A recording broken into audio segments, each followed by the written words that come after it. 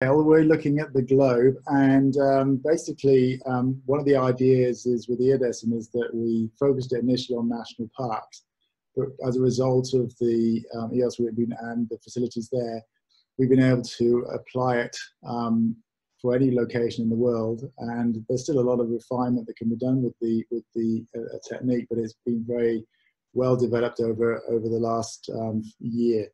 So basically, EODESM is a complex and it's an expandable system, which means you can keep on building on it. So it's not something that's going to go away.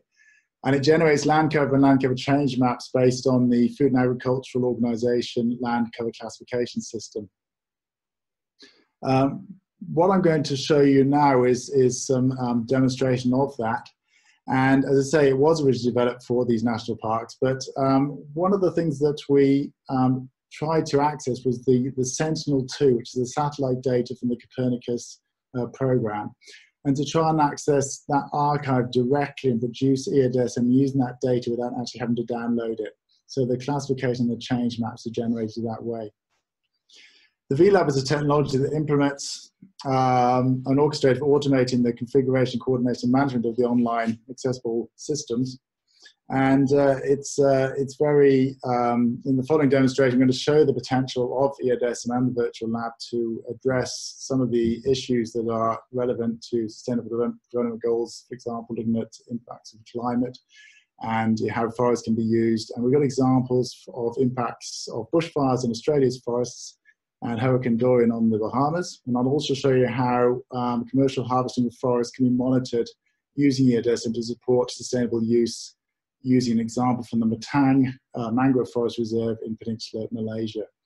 But first of all, we'll show you how EODESM works, and Mattia Santoro is going to drive the demonstration.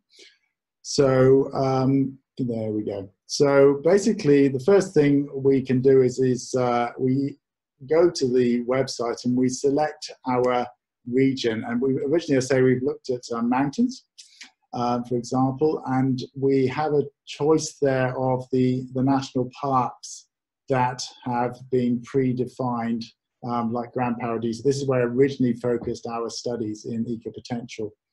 So we choose Grand Paradiso National Park.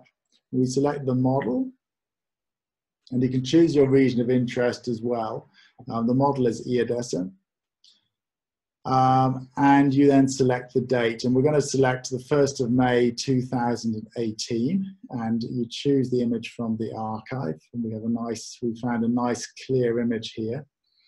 And then we do the second date, which is the 1st of May in 2019, and again select the image. So you've got two images, and you're going to be classifying each of those and then looking at the change between those. So you can review the, you select the platform. These are the area of interest. You select the platform, which is the EOSC. And then you can then run the model. So we've got this model. It takes a while, as with the other model you saw previously. So we're going to go back through the history of what we've done before. So what we'll do is we go to Grand Paradiso. And this experiment shows the result of what we are running currently. The main land cover in this particular type is water, which appears as blue because it's actually snow, but it's classified as water in the FAO. As you go into more detail, you actually put it into water in a later, more detailed version of this. And the classification is based on the FAO land cover classification system, and there's 8 classes which are mapped. And you can see natural water, and basically that's snow. And there's 8 classes there, and forest and herbaceous vegetation not separated. So you're not separating out forest in this particular legend, but that can be done at a later stage as well. Now, the legend 0 and legend 1 show you then the land cover, the legend for the 2 land cover classifications for period 1 and period 2. And then there's another legend, which is for associated with result 2, which shows you then the change. So in effect, you have 8 level 3 categories, the 8 we talked about before, and we can basically compare them over time. So each of these are associated with a range of drivers like climate, economic, and associated pressures, like demand for land or increase in temperature. and impacts on the environment. For example, if we have a change from natural terrestrial vegetation to bare or sparsely vegetated surfaces, this can be associated with a loss of vegetation, which is the impact, but the pressure is, say, deforestation. But each of those squares actually represents a major change in the land cover, whereas on the diagonal, actually, it represents no change in the land cover, but internally you could have a change, say, the canopy cover, the canopy height, and so on. So basically, that change approach is very consistent and aligns with a lot of the political frameworks relating to the SDGs as well. So beyond the national parks, we're taking now to the Australian bushfires, and these were large and severe in early 2020. And so we'll give you another example here in the history section, which goes to the Australian bushfires in New South Wales. And they caused extensive damage to many forests in Australia and unprecedented loss of biodiversity. And the rainforest areas were particularly badly affected. A lot of the forests, like the eucalyptus, they can adapt, they're adapted to fire, but the rainforest is not. And so a lot of those were destroyed.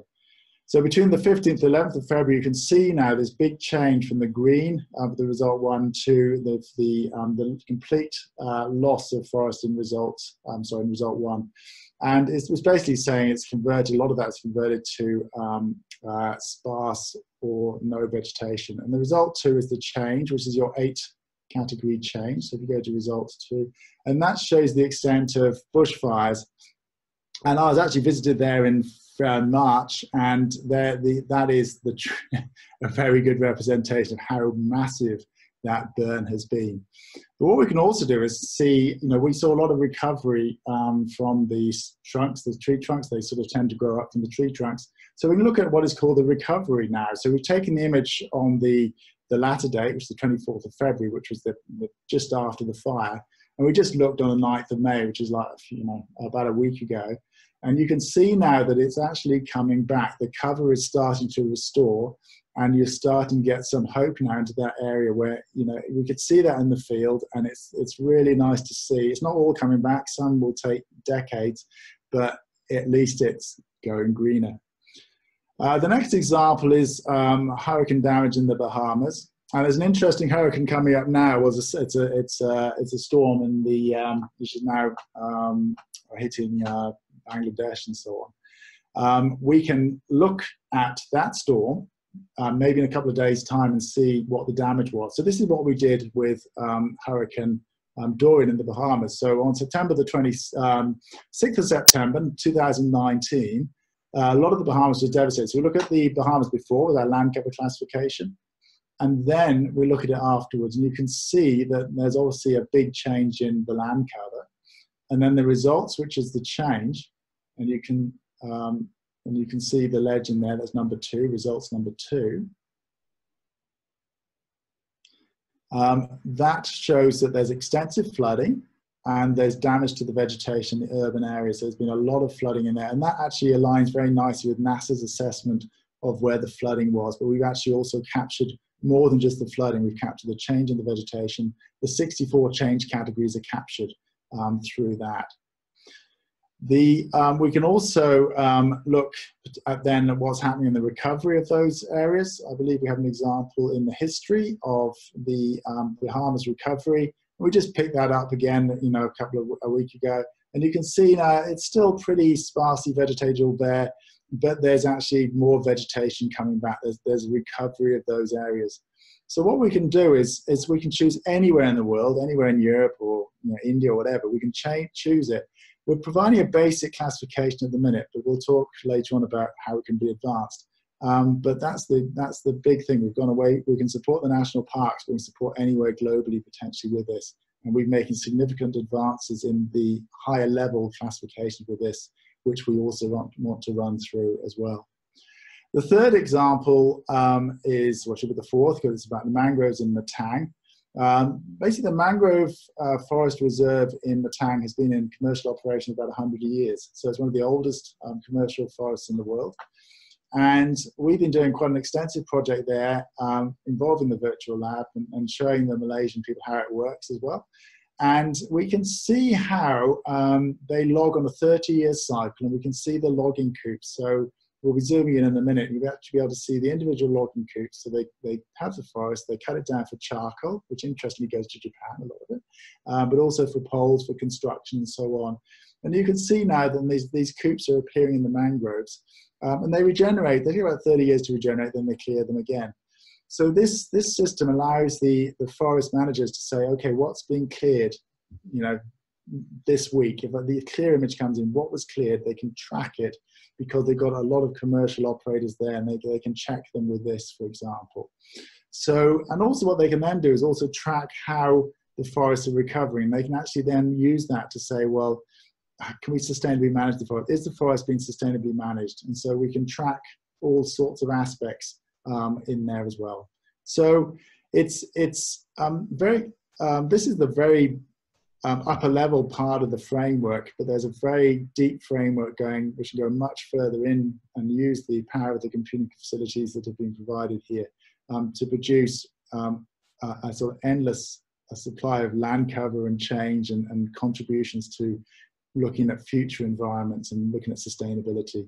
So it's a very exciting a way of doing things, and the platform gives a great way to allow people to just look at what's happening. So if you want to see the impact of the cyclone tomorrow, just go and have a look through this platform. Thank you, Richard.